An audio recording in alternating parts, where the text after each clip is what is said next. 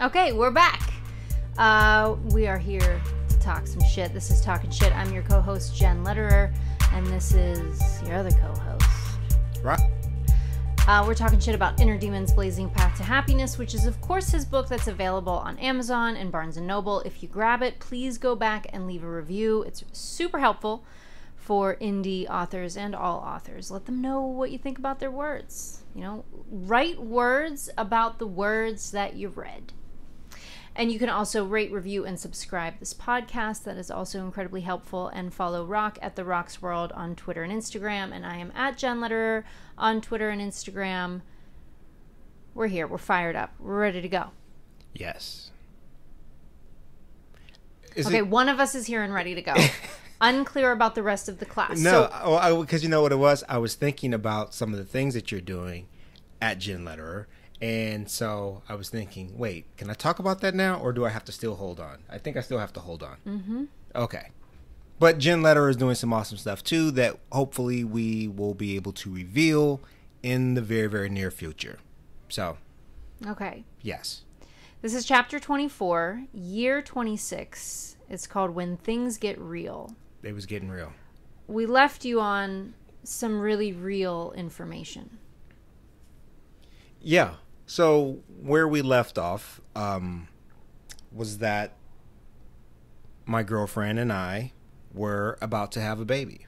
Well, in 9 months we were going to have a baby because, you know, it was one afternoon that the news was revealed to us. Over, 2 minutes? Is that how long those tests are? Like 2 minutes. No, actually that entire episode lasted about an hour. Just from the, hey, wait, maybe we should take a test, to we took a test, that can't be right, take another test, are you sure that's right? And then just slowly realizing that we are on the other side of the Rubicon. There's no going back. Our childhood was effectively over because we had to make room for the next generation. That is where we left off. Well, your childhood is over because you're 26. Listen, we're going to push the envelope here. Newsflash, gentlemen. Pushing the envelope here. No woman thinks that they're losing their childhood at 26.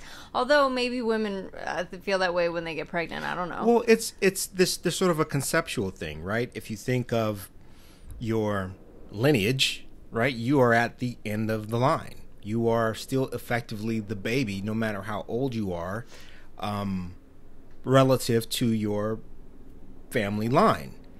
It's when you then become a parent, do you get demoted, and you are now on the path of becoming an ancestor. All right, so you and Stacy have the conversation. We talked about this last time, but it was very quickly said and determined that this baby is coming. Yes. And so, you know, to clear it up, it was never that someone mentioned having an abortion. That word was never mentioned as a question. It was, so what happens now, was sort of my question. No, you said, okay, but we have to consider every option. So, what's the connotation of that? Anyone Bueller? No. So the thing with that is that I was just like, my first question was like, yo, so what's going on? And she was like, no, we're not having an abortion. I'm like, yo, I didn't say that. I'm just like, what, you know, we have to think about this thing that we're doing. What Sure. are all of the options that, you know, are on the table? Oh. Because I wasn't in charge of this situation, right? Okay. I'm just not. So her next question was, are we getting married? And it's like, no, these two things are different. So we're in this sort of limbo of, what do we do now? All right, but hold on. Explain your point of view to people. Why, okay, we're pregnant, isn't linked to, okay, let's get married.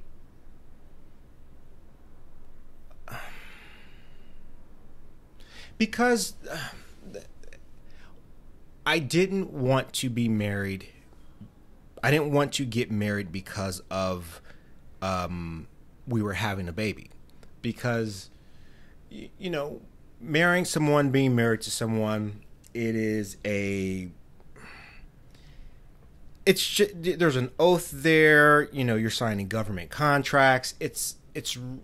There's a whole lot of stuff that goes along with that. And I didn't want to just say, okay, we're having this baby, we should just get married to make that right. I didn't want that to be the case. And then also things were just moving very, very quickly. I wasn't thinking about, you know, marrying her because we were 7 months in, right? Mm-hmm. So I wasn't necessarily thinking about marrying her. Mm-hmm. The fact that she was pregnant and a baby, you know, all things being equal, she was going to have a baby in 9 months. Well, that's a very, literally, that's an emergent issue that we have to deal with. So let's just deal with this, and we can deal with our intimate relationship as a separate entity, because it is. Yeah, I just think that that's an important thing to kind of present and underscore, because it can so quickly become the shoulds and the norms and the societal pressures.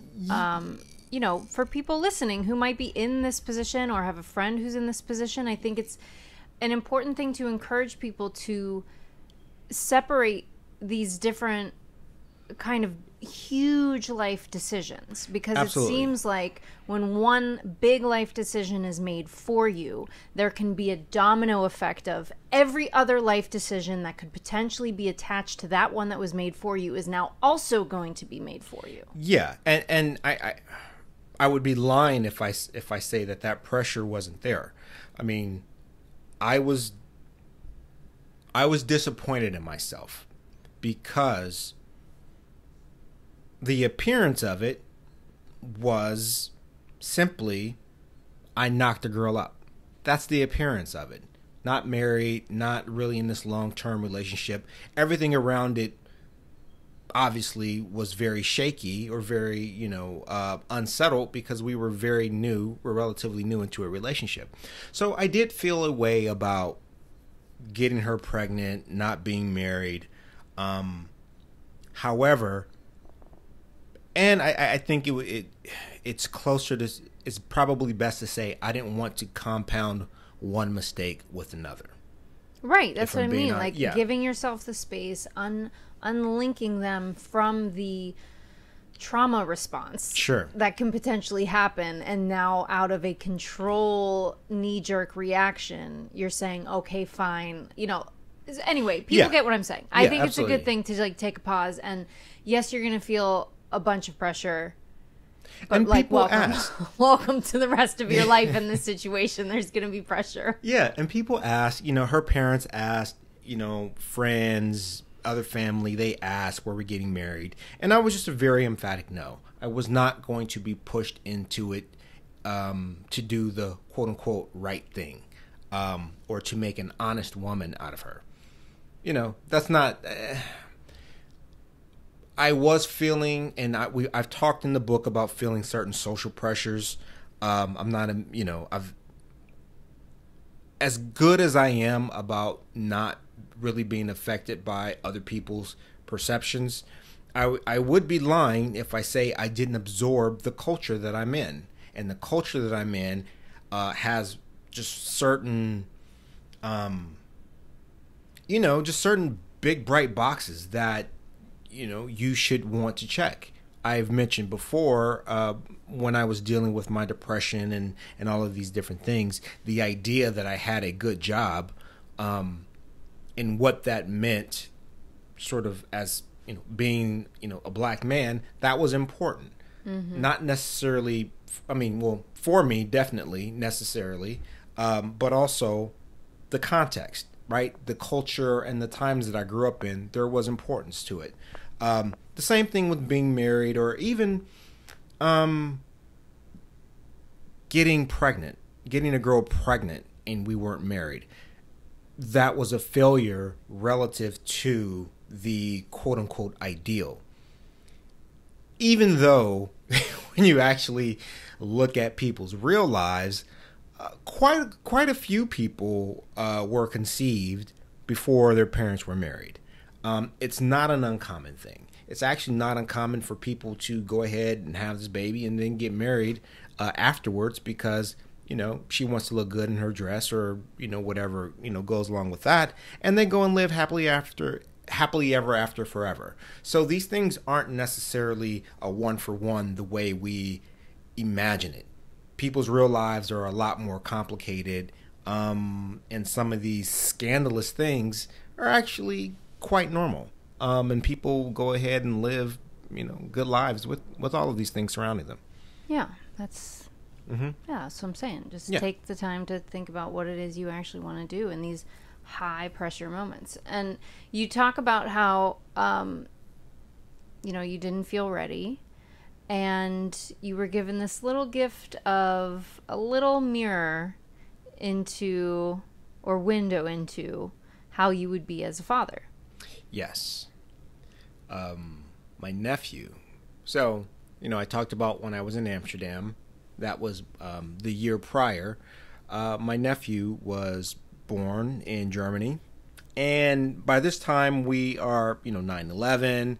The wars in Afghanistan has started. And I believe by this time, they had already started talking about going to Iraq. My brother-in-law, he went to Iraq. And my sister was on call.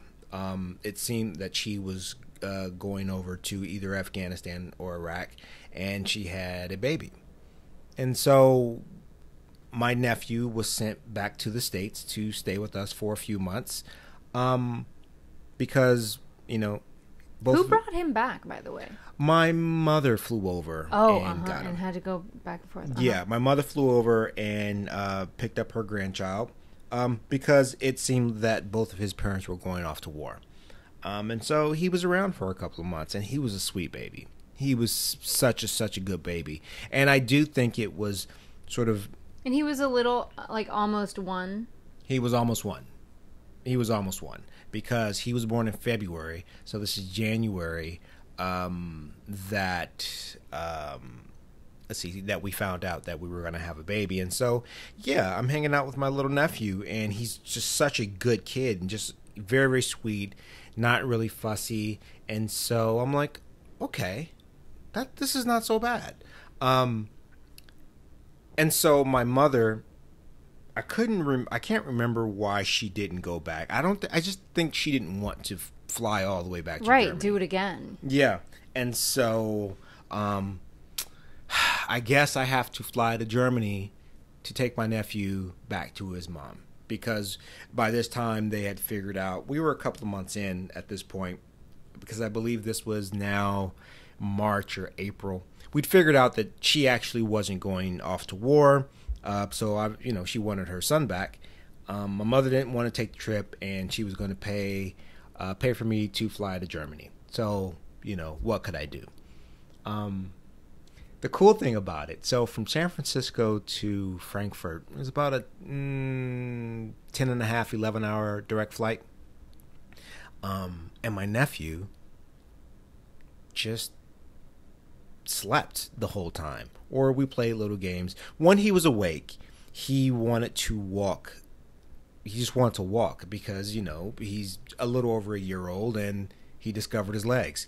And so we started doing laps from coach up through business class, first class, and then back around again. And we must have done it like a half dozen times. And the flight attendants thought it was so funny and so cute because he was he was a really, really cute kid.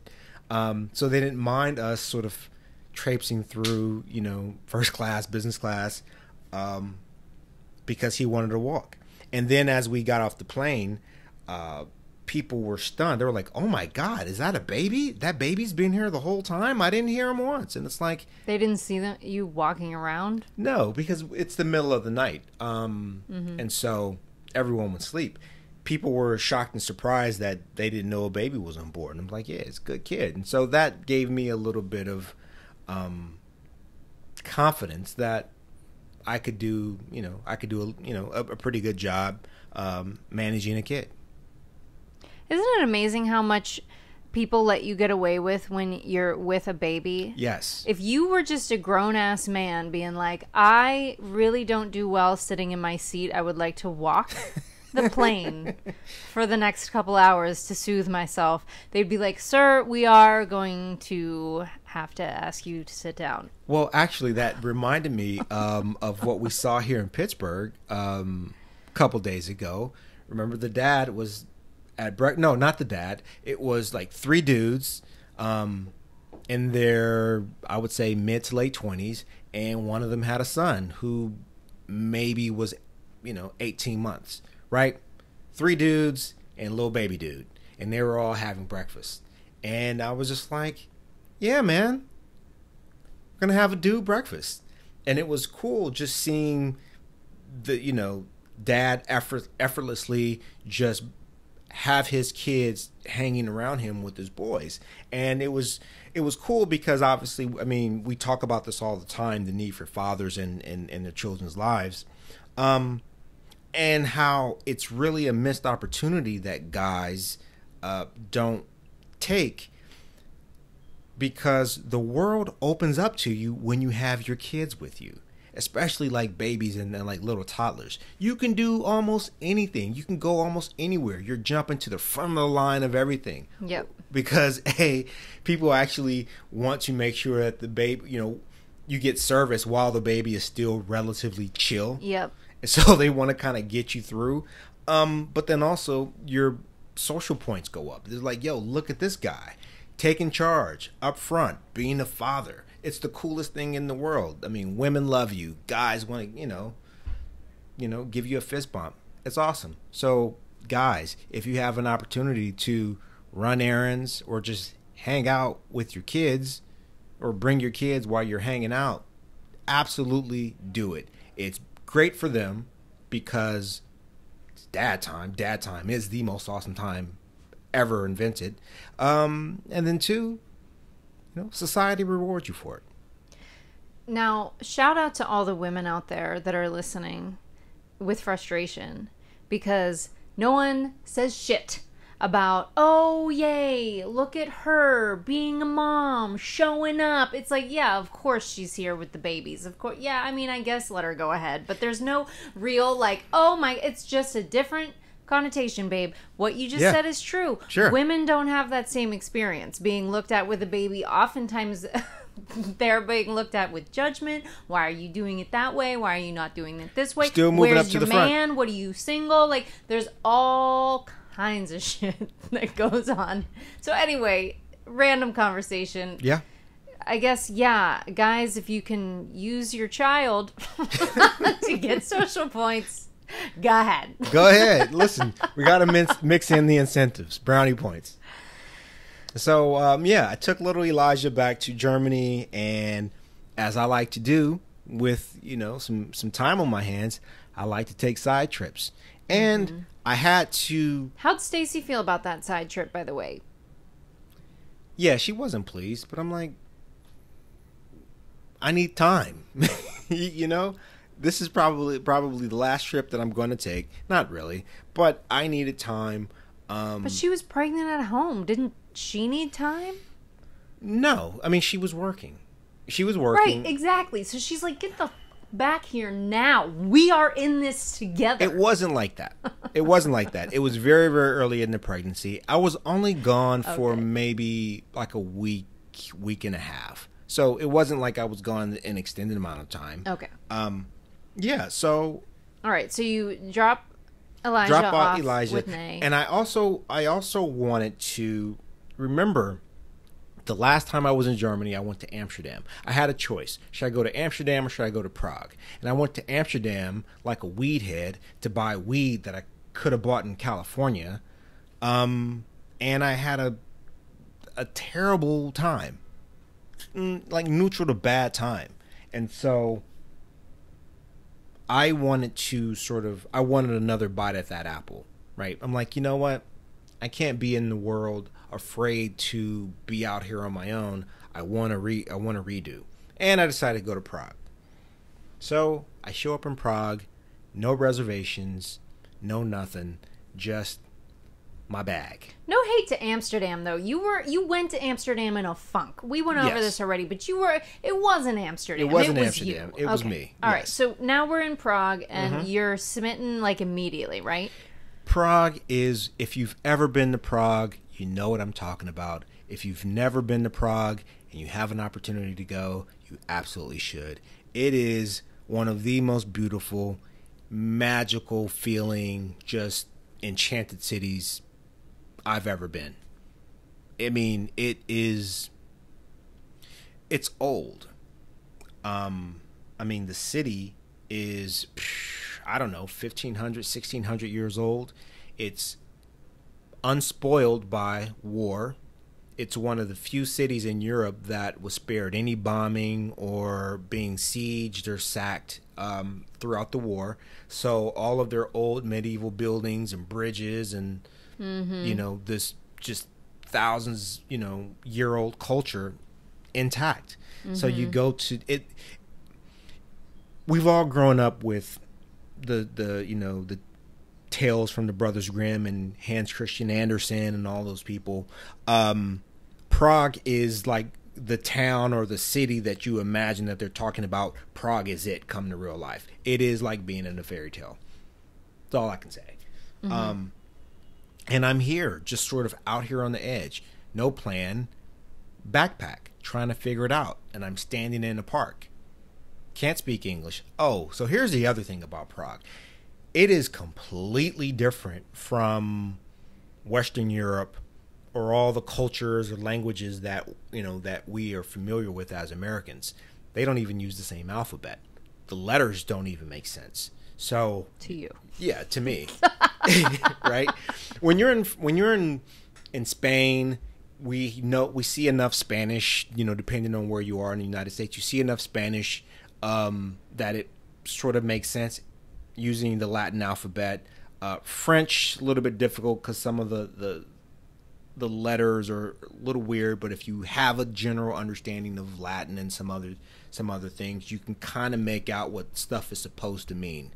Prague, and it was, I don't even know. And they're not really excited to speak English. They're not really excited to help. So check this out. I met this guy. Which guy was that? Was it the Jewish guy or? I think it was the Jewish guy that I met. I met a guy, and he was like, "Yo, I'm staying in a hostel. Why don't you come with?" You said you met him right off the train. Yeah, there was a little park right by the train station, and I meet this guy. We go to the hostel, Boathouse Hostel, south of the city, right down the Vltava River. May or may not still be there, but it was cool.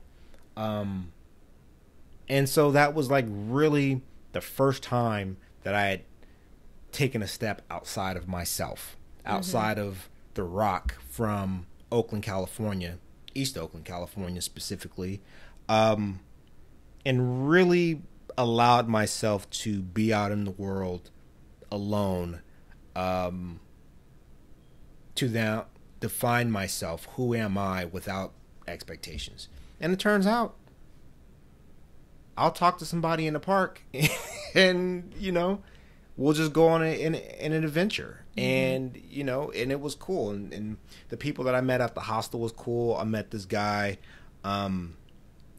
this Jewish guy from Haifa. And he didn't want to tell anyone he was Jewish. Because, you know, the war was going on. Iraq was sort of tossing shells to Israel, and the Iron Dome or whatever was going off, and so he felt as if he might be a target. And I'm like, yo, dude, wherever you are in the world, it can't be worse than being an American right now. We're at war. It's an unpopular war, and I'm American. So what's going on? And he was like, well, I'm Jewish from Israel. And I'm like, oh, okay, yeah, sure. You probably you probably have a little bit more you know, social anxiety about being out in the world, depending on, you know, what's going on in the Middle East. But super cool guy. I also learned some things about. Wait, you know what I just realized, babe? What's up? The shirt that I'm wearing is from a Czech Republic Prague artist. That is true. I'm looking My at shirt says Penice. Yeah. It's probably a little Italian accent there. Yeah, but it means money. It means money. Yeah. But it looks like I have a shirt that just says penises on it. So I love it a whole lot. Shout out to Belinda for getting this for me. Yes. Yeah. So anyway. But yeah, I met this guy from Haifa, and he was just telling me about his country. And hold on, sorry. I will put the name of the artist in the notes because I don't remember right now. It's on the tag, and we want to make sure we plug the artist. So sure. Anyway. So yeah, I'm getting, clued in on what's going on in the Middle East. And like one thing I didn't know is that there are water concerns. People don't know that. You're like, okay, what's going on with the Israelis and the Palestinians and land, whatever. Who owns it? Who was there first? Whatever. There are some real basic logistical stuff there's only one water source. So who controls that and the water pollution and who's going to do what? There's all these very boring and policy wonk stuff. And I'm like, okay, this is way, way different than anything that we actually get in the media. What are we talking about? We're talking about being in Prague, and we're talking about and this guy told you this story? Yeah, he's telling me about what it's like being from Israel. Oh, okay. And he's, I'm meeting people. I'm getting out. I'm learning about other people, and I'm learning about the world, and I'm learning about myself. Right. Because as an American, I'm coming in thinking that I know something about the world, and I'm like, no, you don't actually know anything about the world because you've never been anywhere. All you hear is U.S. media. Right? They're not telling you about the water issues within Israel, which holds up certain peace deals and who controls what. Mm-hmm. He was asked, we talked about the hate and the animosity between, some Israelis and some Palestinians. And there's a... the idea and the conception of where, okay, Israel is the stronger of the two entities and, what are they doing? And they're not being responsible with their power. And, it's seen as they have this unfocused hate and animosity towards Palestinians. But he's also telling me, well, I live in Haifa and it's maybe, 30, 50 kilometers from the border, if that. It may be actually 20. And he's like, yo, have you ever lived in a neighborhood and all of a sudden rockets are falling in your neighborhood and you have to stop everything you're doing and go into a shelter? And I'm like, no, I never thought about it that way. And he's like, yeah. And I thought, well, listen, if some people were 10 miles up the road shooting rockets into my neighborhood, I probably wouldn't like them either. Right? And so... But you did grow up in a violent neighborhood. Yeah. You did grow up around more violence than I did. Sure. You know what I mean? I think that there are obviously different levels of PTSD from the environment that you grew up in. Absolutely. People who grow up in war zones, it's a totally different thing. It's totally different But you did grow up with certain ways that your environment trained you to be aware of things and to notice people's patterns and stuff like that. Absolutely. And so I'm walking in this guy's shoes and I'm like, I can't really blame him for personally feeling the way he feels. If someone were shooting up my block, I would have a feeling about this person shooting up my block. Mm-hmm. And so all of this was really just this learning experience, coming out of my shell, really beginning to interact with the world that I found myself in. Mind you, I'm about to be a father in 7 months. And so there's this just awakening within myself. That was really cool. And I was there for 3 or 4 days. And when I left, I literally cried. I shed tears on the train. Okay. He had deep conversations with strangers. He also hung out at night with the absinthe. Yes. And the strippers. And the having a time. Well, yeah. While his girlfriend is back in California pregnant. Yeah. Listen, babe. You have a way of prioritizing yourself that I respect. I do. We're just out here learning. Yeah. Okay. Love to see it. Sure. I love that for you. Okay. As people say. Okay, but now that your tears are shedding. Tears of I do believe reflection. that was a little bit of your subconscious knowing, okay, It's now over. we're really, like, the roller It's over. coaster is really, like, going up the hill. You're starting to feel Probably. that pending reality. So you're back home. Yes. And when you left, you were feeling kind of lifted. You were, like, having fun with Elijah. You were going to go get away, which is your soul's favorite thing to do. You were like, boom, boom, boom, living life. I'm going to rise to this occasion. Now you're back, and things didn't feel so exciting. No. You said my mood was a mix of ambivalence and dread at my pending fatherhood. Because the realization of everything is I had this high, and now I'm back, and I'm confronting the issues in front of me. Mm-hmm. I have a relationship that's still less than a year. I have a baby coming. We're starting to add things up, and logistically, financially, there seems to be storm clouds on the horizon. And my emotions have always been sort of weird. And so, mind you, I'm still, 24 months from, Dana passing. So, Right. what was my emotional state? It was, I was really shell-shocked to a great extent. Yeah, I don't think anyone would recommend this timeline necessarily. No. Please don't. All of this is a cautionary tale. This is what I'm telling you. But it ends well, so who's to say? Sure. You gotta rise, that's for one thing. Yeah. Okay, so you're not feeling the greatest about the circumstances. I am not. And or how you think you're gonna be able to handle it. Probably poorly. So you talk about about the day that you find out the gender Yes. of your baby. Now, I think that this is a very layered conversation in 2021, because as I was reading this part of the book, I couldn't help but also just take into consideration how the conversation of gender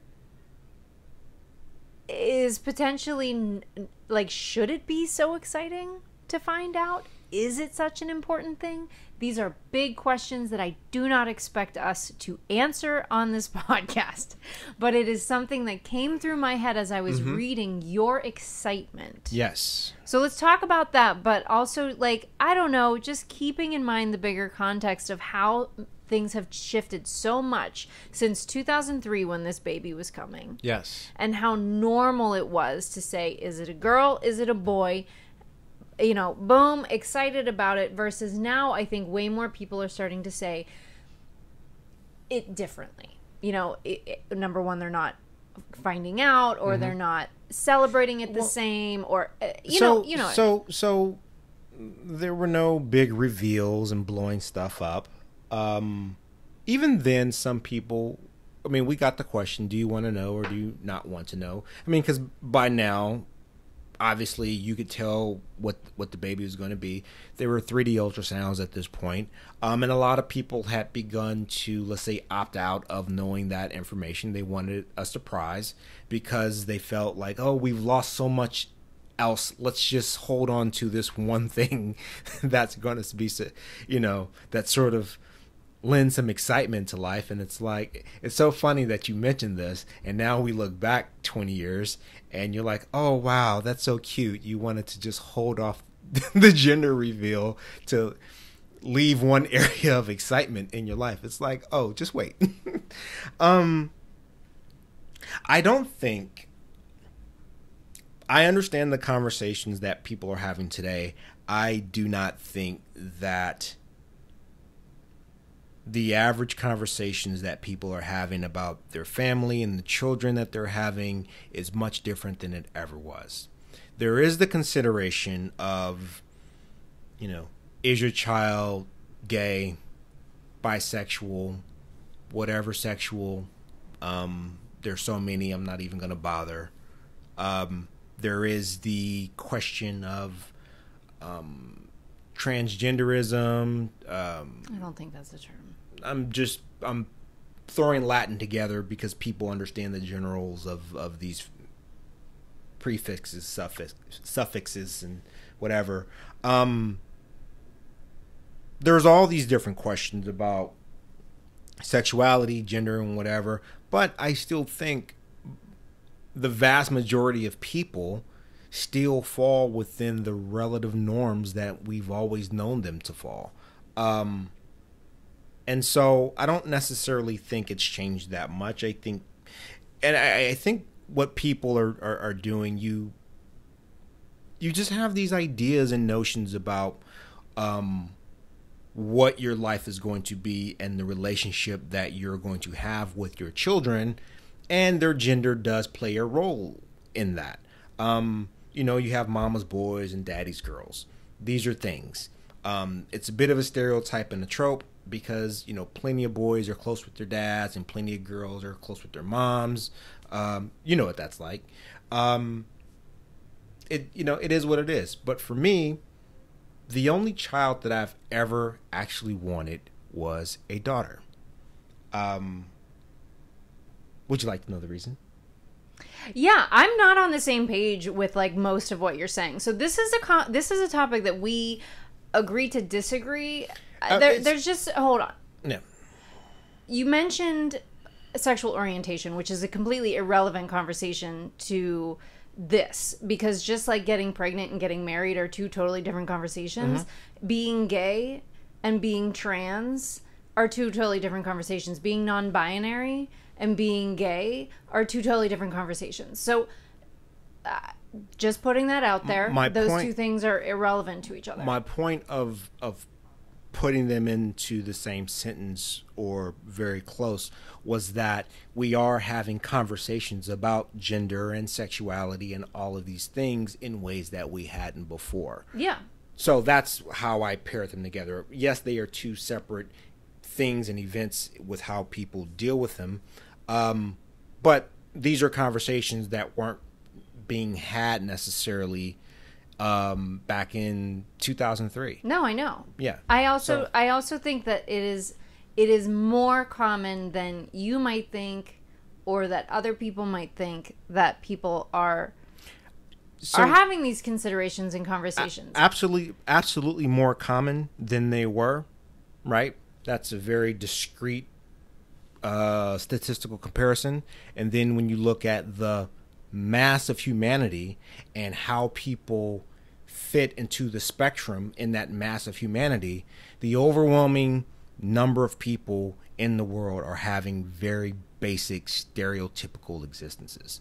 That is just how the numbers play out. And that's not saying that, the conversations about being gay or the conversations about being transgender aren't relevant, aren't important, and that we aren't having more of them, and that we should be, we definitely should be having more of them. But when we look at the totality of the human experience, they still constitute a very small part of the spectrum of humanity, and it has its place. That's all it is that I'm saying. I just think that there's more. We're trending in a direction where that is changing. Anyway, whatever. Yeah. So I always wanted a daughter. The reason why I always wanted a daughter is because I imagine what the perfect human would be. Oh my God. What? You're all going to start to understand the pressure his daughter has lived under. I don't know about pressure. I imagine what the perfect human would be. Pressure. And the perfect human, in my estimation, is one that whatever you may want to stereotypically think about what men can do and then what women can do, just the perspectives that we have based on where we sit in this, biological relationship to each other. We're animals and all that other stuff. I'm like, well, women can do pretty much everything that a man can do, plus this one extra thing of have a baby. Women, we've talked about this before, just through the, nature, nurture, whatever, seems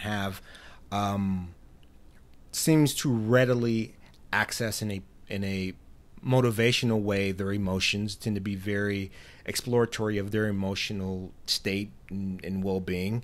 And I always had a problem with my emotions. And then women were always fascinating. My mom was fascinating to me. And so I'm like, okay, yeah, I think it would be cool to have a daughter, you know? Mm-hmm. That's really what it was, you know? And maybe, I guess all that boils down to is I wanted daddy's little girl. I wanted that relationship. And so I go into this thing. They put the gel on the belly. They move the ultrasound around. And I'm having a daughter. And I never really articulated how much I wanted a daughter. But as soon as I found out that I was having a daughter, it seemed like, I don't know, seemed like, you know, someone opened up the shades and the sun came in. And now, wait a minute, I'm feeling a little excited. Mm-hmm. Okay. All right. I mean, we weren't supposed to like use our cell phones. I called my mother right away. Mama, I'm having a baby girl. I called all my boys. Yo, I'm having a baby girl. You know, people talk about legacy and your last name and everything. I'm like, psst, whatever. You can keep that. I got my baby girl.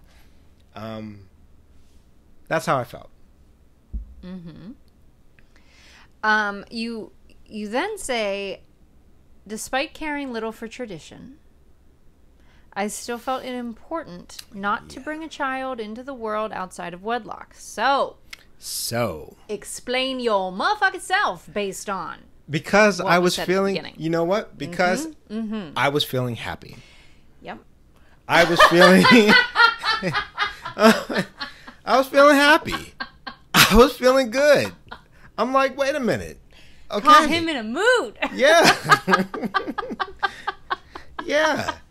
And I'm looking at Why'd you guys get engaged? Oh, he was in a great mood one day. Yeah. And you know what? That's pretty much kind of how it was. And I don't want to diminish it at all. I actually sat back and looked at my life. And I'm like, you know what? This is all right. This is all right. I had support. You know, my girlfriend, we were cool. Whatever anxiety we had at the beginning, that went away. We were in this thing. We were excited about having a baby. I was having a baby girl. I was very excited. I'm like, yeah, I want to be with the mother of my child. I'm going to take care of her forever. Let's do this. And it was a legitimate thing because I had been so emphatic about we are not doing this because of that. Mm-hmm. When I was actually in the moment, it felt real and genuine, and it didn't feel like pressure. Yep. It did feel like a proactive choice. Mm-hmm. You allowed yourself to get to the moment where you wanted to do it versus should do it. Yes. Although I will share with the audience that romance is not his natural state. No. So you proposed to Stacy at her work in her office under the fluorescent lights. Because you know what? So, if you all recall that scene... I'm so glad we don't have plans to get married, so I don't have to worry about it. If anyone recalls that scene from When Harry Met Sally, and at the end, when he runs across town, I want to go actually and look at that movie again to figure out where he was running to, because now that I know Manhattan, I want to put some some avenues and streets to where he was running. But like that scene when he runs to, you know, Sally at the New Year's party, and he says, when you figure out what you want your life to be, you want to start right now. I know I'm like messing up, you know, I'm messing up, which means I have to go back and watch it. We have to watch it. I figured out what I wanted, so I wanted it to start right now. I figured out that I wanted Stacy to be my wife. I wanted it right now. So I went. And we saw this before with you and Dana, with you showing up at 5 a.m. When you just decide you want to just be romantic, everyone has to get on board. It's happening now, 2 p.m. on a Tuesday. Like, it's happening. It's happening. So I went. God. I showed up with flowers, unannounced. What's going on? And I proposed. And she was happy. It was actually a beautiful moment. That's great. That's great. It does seem like it was a beautiful moment. It was a beautiful moment. She was very happy about it. You were very happy about it. Absolutely. And I think I'm understanding why you love rom-coms so much. It is the part of you that you don't naturally have. And so these movies kind of help you figure out how to do it. Listen, don't judge me. Don't judge me. I'm not. I'm figuring you out. That actually just clicked for me. Just taking notes. I know why you like rom-coms so much now. Their class. Okay, Yes. Sorry. Yeah, so we got married. Didn't mean to roast you. We got married. We got married in July. Yeah, and it was small, but, Yep. simple and intimate. Monterey.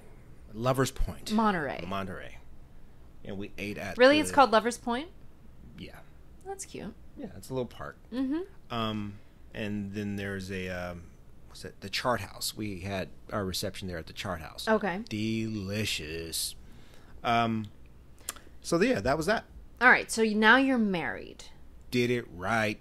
Day after the wedding.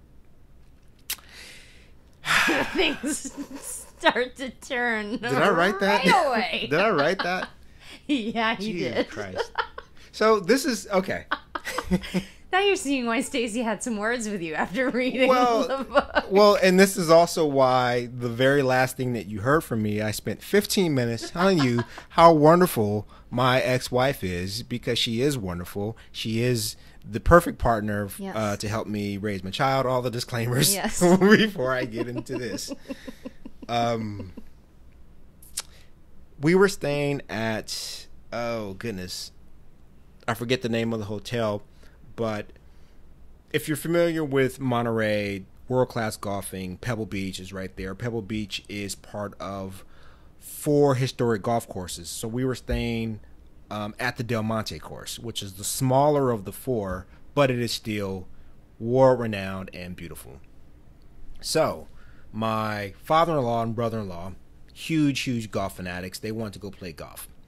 My mother-in-law, they live in the Midwest, so they want to go see the ocean.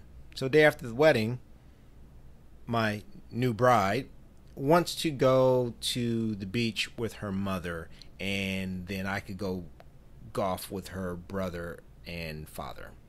Mm-hmm. I don't necessarily like golf. I like it. I like golf fine. I don't like playing golf because somewhere around hole 12, my forearms are all beat to hell because I've been just hacking away, and now I'm tired, and I don't really want to do it anymore because I'm terrible. Okay, we get it. You don't like golf. So I didn't want to do this, right? I didn't want to do this. Mm-hmm.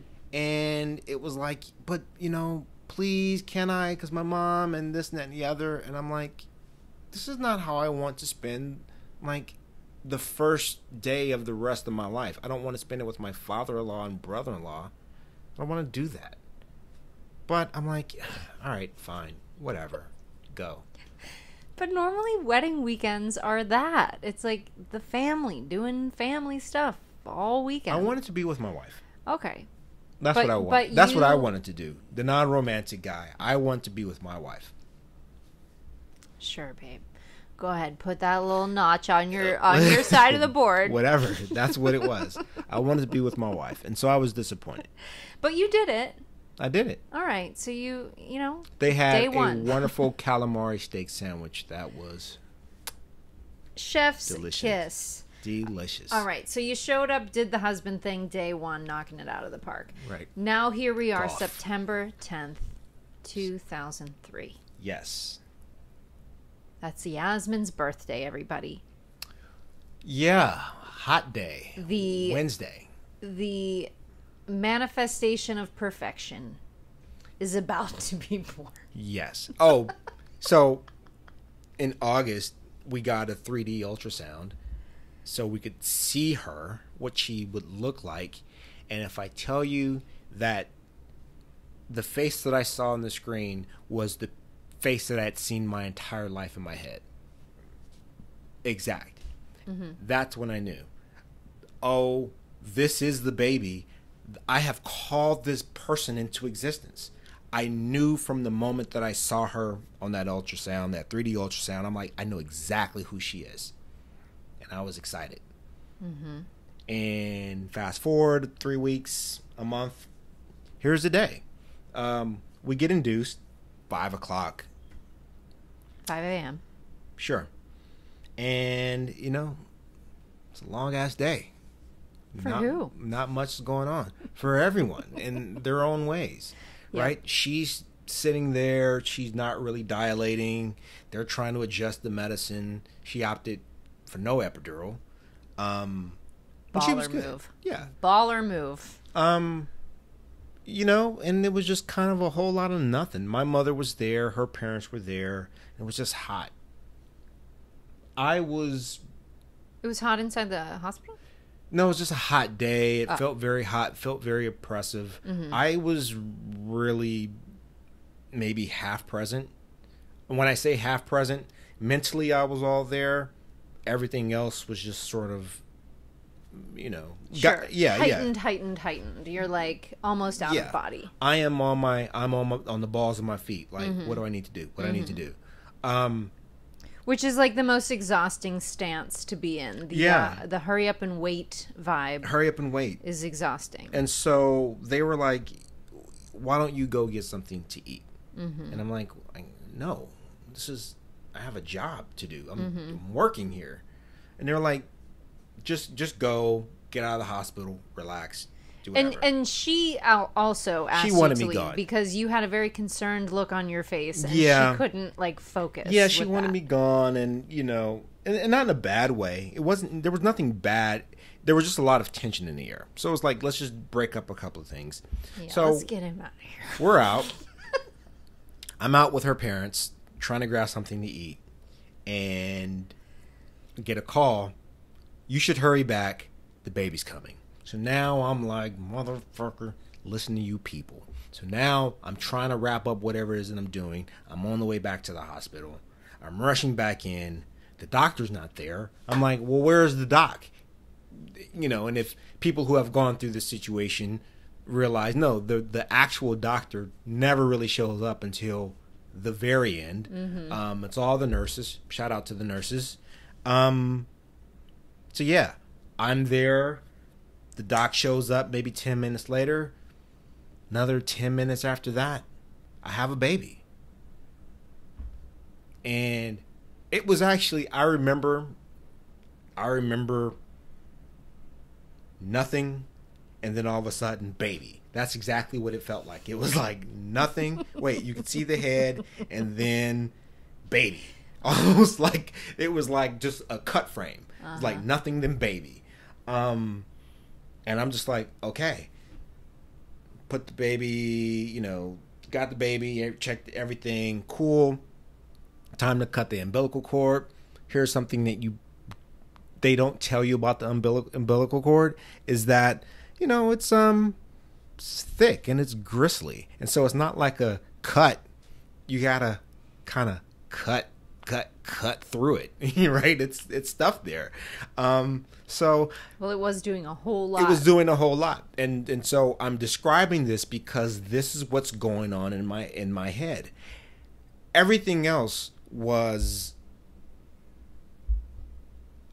just observation. I mean, everything was observation. I'm taking it all in. Stacy's here, baby's here, mom, whatever, and you know, it's like almost like a Quentin Tarantino movie, right? All this crazy stuff is going on, but this little small ordinary detail really stands out. So it's like, oh yeah, the umbilical cord is kind of gristly.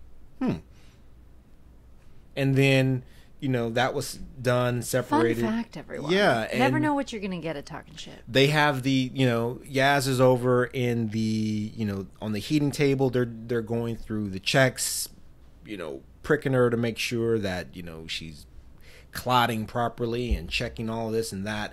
But another thing they tell you, but you don't kind of think about it, is that's not the end of the pregnancy. You still have to move that amniotic sac out. Not the amniotic sac, but the placenta out. So I'm like, okay, well, you don't see that every day. So I go back and check out the placenta. And it's like, okay, that's a thing, right? I'm just having this very out of the, I'm just categorizing everything. Yeah, and that's where we leave it. Yeah. Just Yasmin being here. Yasmin's being here. She has arrived. What's her full name? Yasmin Marie Mwongozi. There you go. And I will say this, and we'll end it here. I had no idea what the hell was about to happen next. I just knew that whatever it was, there was no way that I was getting out of it. We are in the game.